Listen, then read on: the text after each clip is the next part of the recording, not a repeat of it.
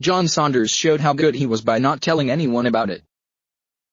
If I've figured one thing out during all the years I've worked in journalism, it is that those who are the best at what they do rarely need to be told, or tell others, just how good they are.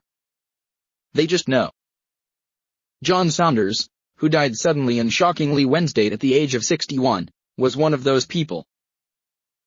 Saunders worked at ESPN for 30 years. He could do anything and everything well, whether it was play-by-play, hosting pre- and post-game shows or hosting the sports reporters. His range was remarkable. He was as adept at doing the WNBA and the NHL as he was college football or basketball. Hockey might have been his best sport. A Canadian, he had grown up playing the game, and his eyes always lit up when the subject arose. Saunders was the guy every analyst wanted to work with for two reasons. First, his ego was such that he had no problem setting up his analysts to be the stars of the broadcast, lobbing questions that made those he worked with sound smart. Second, he was a joy to be around. Saunders was the opposite of someone who thinks being on TV makes you really important. Everyone else was important to him and you felt that the minute you walked into a room with him. I worked with John for 2 years on the sports reporters. He had been asked to do the impossible, replace Dick Shop after Dick's death in 2001. Shop was the sports reporters. The rest of US who did the show regularly in those days were planets circling his sun. John Saunders, longtime ESPN announcer, dies at age 61. And yet, Saunders made it work. Why? Because he never tried to be Shop. He never felt the need to put his own mark on the show.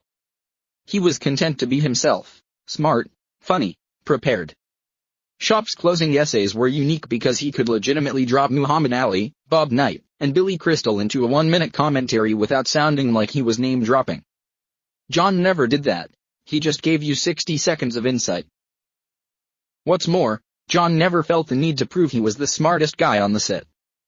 He was the point guard who made everybody better. The last time I spent extended time with John was a little more than a year ago when I was researching the Legends Club. John had become one of Jim Valvano's closest friends when they worked together at ESPN, both in studio and while doing games together on the road. I called John and explained the project and said I'd be happy to meet him someplace near where he lived in Westchester. "When are you going to be in New York next?" he asked. "I'll come to town and meet you." Typical John, making it easy for the other guy. We met at a West Side deli because John was never one to go to some upscale place where he might be recognized. For 2 hours, he talked about Valvano, whom he had come to think of as an older brother. Twice, he broke down. The first time was describing his initial hospital visit with Valvano in 1992. After first being diagnosed with cancer in June 1992, Valvano was being treated at Sloan Kettering. When Saunders went to see him, he was shocked by how weak Valvano looked, and it hit him hard that Valvano hadn't been joking when he had said to him on the phone, "I think I'm going to die." "You have to remember, Jim joked about everything," John said that day. "I remember when he said that to me I said, 'Jim, don't joke around about this, it's not funny.' He said, 'John, I'm not joking.' When I saw him that day, I knew he'd been serious. It just devastated me. But while I was there, Pam Valvano's wife and the girls Valvano had 3 daughters were also there, and the feeling the 4 of them so clearly had for him really inspired me. I'd been debating with my wife about having a second child. I wasn't sure I could handle a second one at that point. On the way home, I pulled off the road, called my wife and said, 'I've changed my mind. I think we should have another child.' She said, 'I'm glad you feel that way because I'm pregnant.'" The Saunders named their daughter Jenna Tiana Vanessa Saunders. The initials JTV were not coincidental. They were the same as Valvano's, James Thomas Valvano. The second time John broke down was talking about the last time he'd seen Valvano, in Duke Hospital, not long before he died. "The whole time, all Jim talked about was the V Foundation," he said. "He had the whole plan laid out.